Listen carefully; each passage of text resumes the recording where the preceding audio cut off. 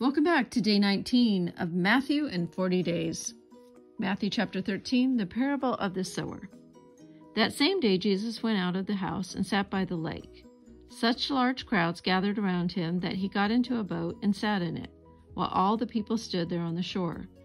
Then he told them many things in parables, saying, A farmer went out to sow his seed. As he scattered the seed, some fell along the path, and the birds came and ate it up. Some fell on rocky places where it did not have much soil. It sprang up quickly because the soil was shallow, but when the sun came up, the plants were scorched, and they withered because they had no root. Other seed fell among the thorns, which grew up and choked the plants. Still other seed fell on good soil, where it produced a crop 100, 60, or 30 times what was sown. Whoever has ears, let them hear. The disciples came to him and asked, Why do you speak to the people in parables? He replied, Because the knowledge of the secrets of the kingdom of heaven has been given to you, but not to them. Whoever has will be forgiven more, and they will have an abundance. Whoever does not have, even what they have will be taken from them. This is why I speak to them in parables.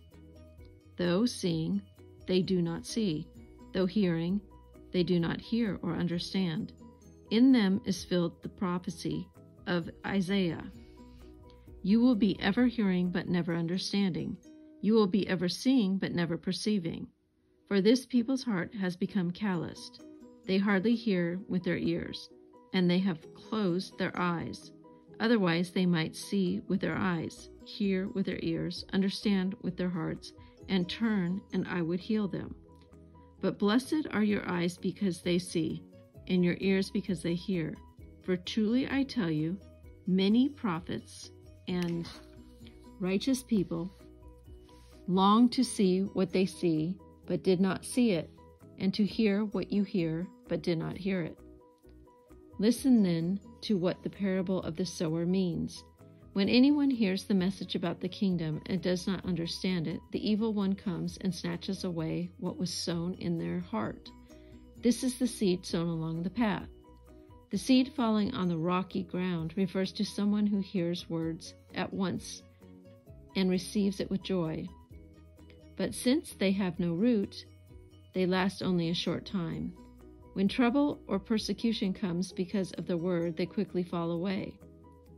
The seed falling among the thorns refers to someone who hears the word, but the worries of this life and the deceitfulness of the wealth choke the word, making it unfruitful. But the seed falling on the good soil refers to someone who hears the word and understands it. This is the one who produces a crop, yielding 100, 60, or 30 times what was sown. Jesus told them another parable. The kingdom of heaven is like a man who sowed good seed in his field. But while everyone was sleeping, his enemy came and sowed weeds among the wheat and went away. When the weeds sprouted and formed heads, then the weeds also appeared. The owner's servants came to him and said, Sir, didn't you sow good seed in your field? Where then did the weeds come from? An enemy did this, he replied.